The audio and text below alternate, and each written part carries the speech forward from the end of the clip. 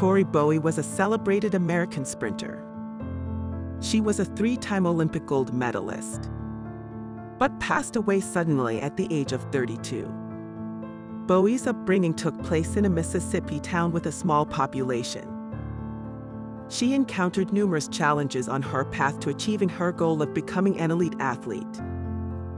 Bowie's breakthrough moment came during the 2016 Rio Olympics.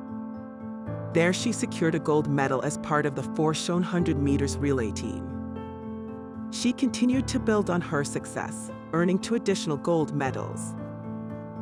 One at the 2017 World Championship held in London. Also, she won bronze in the 200 meters event during the 2016 Olympics in Rio de Janeiro. She set a personal best time of 10.78 seconds in the 100 meters at the 2016 Olympic trials. In addition to her track and field accomplishments, Bowie was known for her vibrant personality and fashion sense. Her sudden death at the age of 32 shocked the sports world and left many fans in mourning. The cause of her death has not been disclosed yet.